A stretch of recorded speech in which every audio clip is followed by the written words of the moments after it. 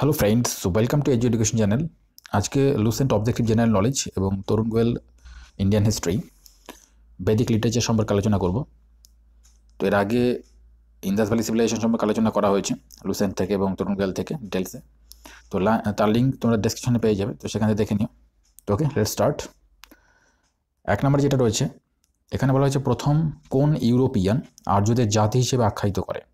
Answer হবে max মুলার। Next number 2, বৈদিক আর্যদের প্রধান খাবার ছিল কি? দুধ এবং দুগ্ধজাত দ্রব্য। নেক্সট যেটা রয়েছে নাম্বার 3-তে, এখানে বলা হয়েছে যে কুরুক্ষেত্রে মহাভারতের যুদ্ধ হয়েছিল 18 দিন ধরে, 18 days। নেক্সট নাম্বার 4, এখানে বলা হয়েছে which of the following stages of life of man in Aryan society in ascending order of age. অর্থাৎ আর্যদের জীবনের যে ধাপগুলো সেগুলো ছিল প্রথমে ব্রহ্মচর্য, তারপরে গার্হস্থ্য, দেন বানপ্রস্থ এবং তারপরে সন্ন্যাস।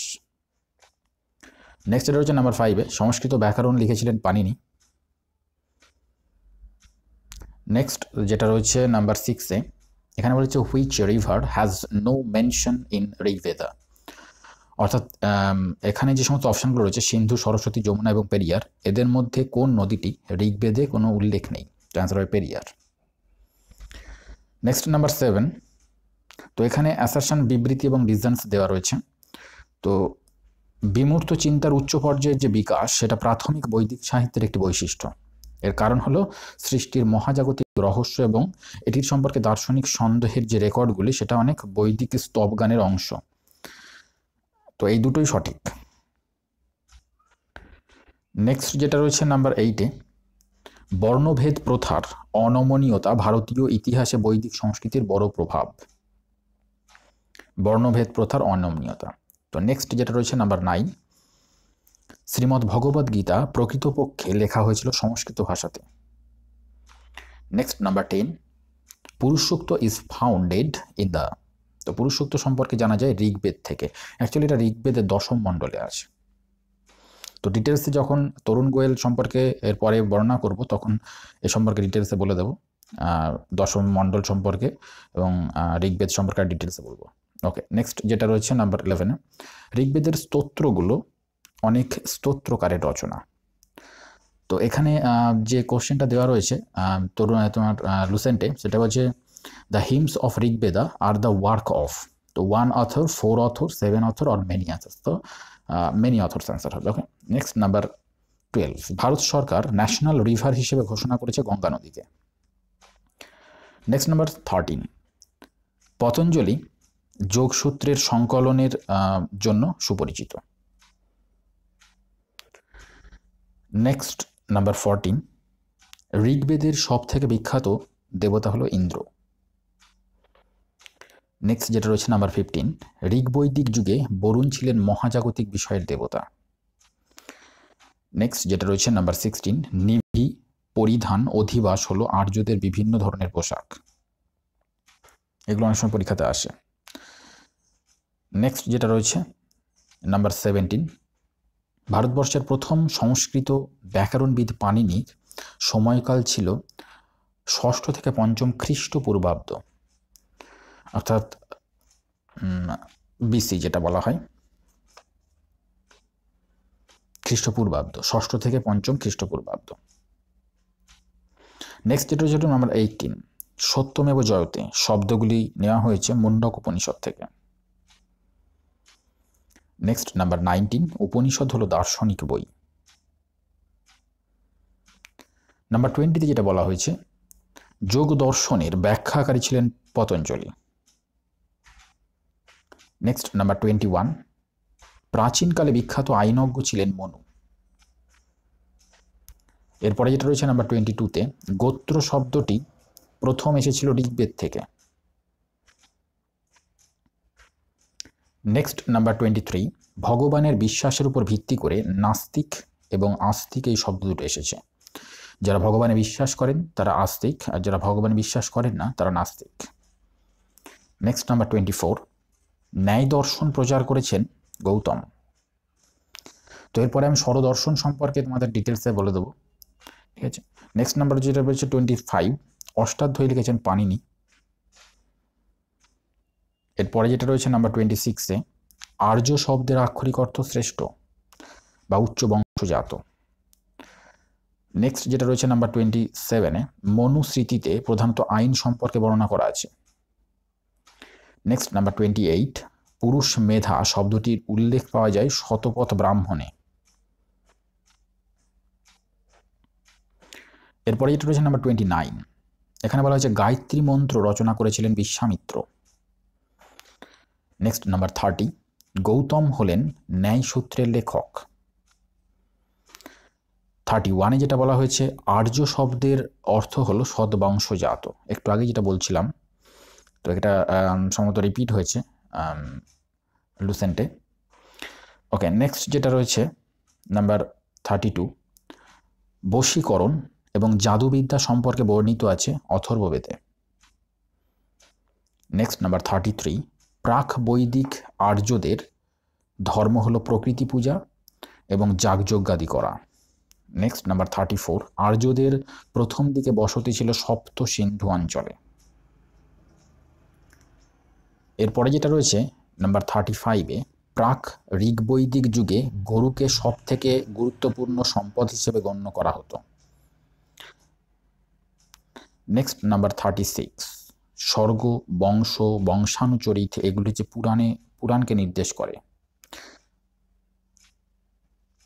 এরপরে তরুণ গোয়েল সম্পর্কে, তরুণ গোয়েলের বইয়ে যে সমস্ত এই ঋগ্বৈদিক সম্পর্কে, বৈদিক কালচার সম্পর্কে যেগুলো আছে সেগুলো আমি ডিটেলস তোমাদের আলোচনা করে দিচ্ছি।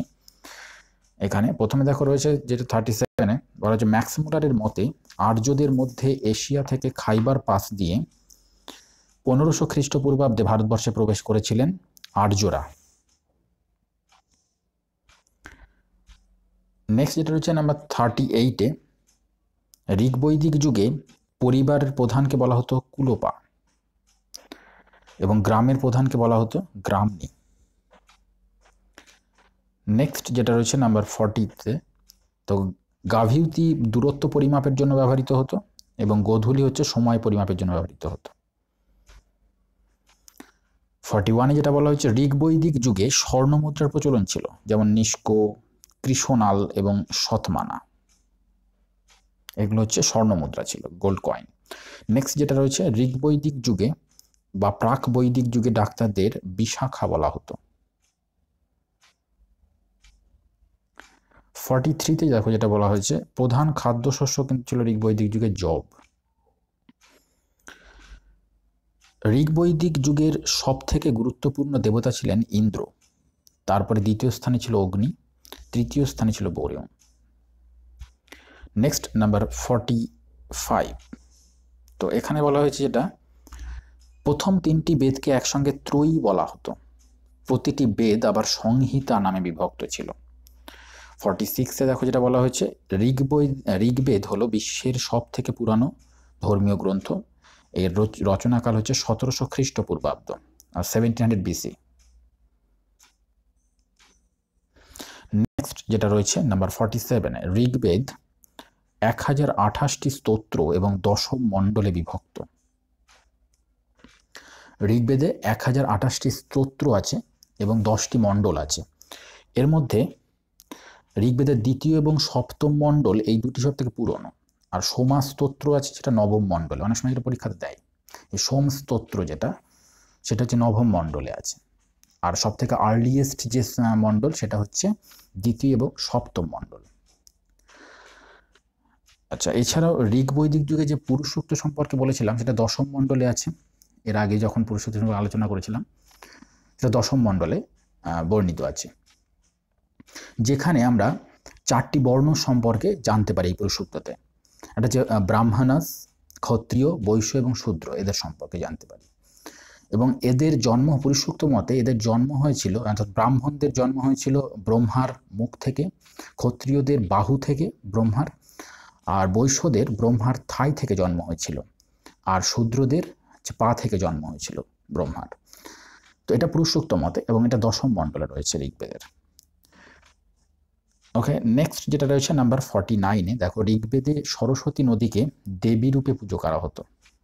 তো ইম্পর্টেন্ট হচ্ছে সরস্বতী নদী, যেটা সেটা হচ্ছে দেবীরূপে পুজো করা হতো। নেক্সট যেটা রয়েছে নাম্বার 50-তে, ঋগ্বেদের তৃতীয় মণ্ডলে গায়ত্রী মন্ত্র আছে। খুবই ইম্পর্টেন্ট প্রশ্ন, এটা প্রায় পরীক্ষাতে আসে যে গায়ত্রী মন্ত্র ঋগ্বেদের কততম মণ্ডলে আছে এবং কোন দেবতাকে উৎসর্গ করা হচ্ছে, এটা হচ্ছে সাবিত্রী। নেক্সট যেটা রয়েছে নাম্বার 51-এ, সামবেদের ধ্রুপদ রাগ সম্পর্কে বর্ণিত আছে। অর্থাৎ সামবেদ যেটা, সেটা হচ্ছে বিভিন্ন মিলোডিস কালেকশন রয়েছে এবং ধ্রুপদ রাগ সম্পর্কে বর্ণিত আছে। নেক্সট যেটা রয়েছে নাম্বার 52-তে, যজুর্বেদে যাগযজ্ঞাদি সম্পর্কে বর্ণিত আছে। 53-তে যেটা রয়েছে, অথর্ববেদে 10টি খণ্ডে বিভক্ত, অথর্ববেদ হচ্ছে 20টি খণ্ডে বিভক্ত এবং এতে 711টি স্তোত্র রয়েছে। এটি মূলত ম্যাজিক এবং মানুষের ব্যক্তিগত সমস্যা সম্পর্কে বর্ণিত আছে। নেক্সট যেটা রয়েছে নাম্বার 54-এ, উপনিষদ কথার অর্থ হচ্ছে two sit down near someone, এটা পরীক্ষাতে আসে।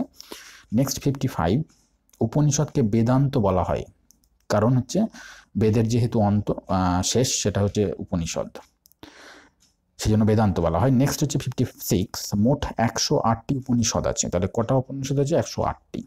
এটি মূলত ভারতীয় দর্শনের একটি প্রধান উৎস উপনিষদ। তো এছাড়াও আরও প্রচুর কোশ্চেন্স রয়েছে এখানে, যেমন স্বরদর্শন সম্পর্কে বলতে গেলে যেগুলো ইম্পর্টেন্ট সেগুলো আমি বলে দিচ্ছি। যে যোগ হচ্ছে পাতঞ্জলির লেখা রচিত, সাংখ্য হচ্ছে কপিল, ন্যায় গৌতমের, তো এটা ন্যায় সম্পর্কে একটু আলোচনা করে দিচ্ছি এটা আগে। আর বৈশেষিক, স্বরদর্শনের আর একটা পার্ট হচ্ছে বৈশেষিক, সেটা হচ্ছে কণাদের রচনা, ঠিক আছে। পূর্ব মীমাংসা হচ্ছে জৈমিনীর রচনা এবং উত্তর মীমাংসা হলো বেদব্যাসের রচনা। তো এগুলোও ডিটেলস, এগুলো তোমরা লিখে রাখলে তোমাদের ভালো হবে, কারণ অনেক সময় পরীক্ষাতে দিয়ে দেয় এগুলো। তো আশা করি এটা যথেষ্ট তোমাদের হেল্পফুল হলো। ওকে, থ্যাংক ইউ ফর ওয়াচিং।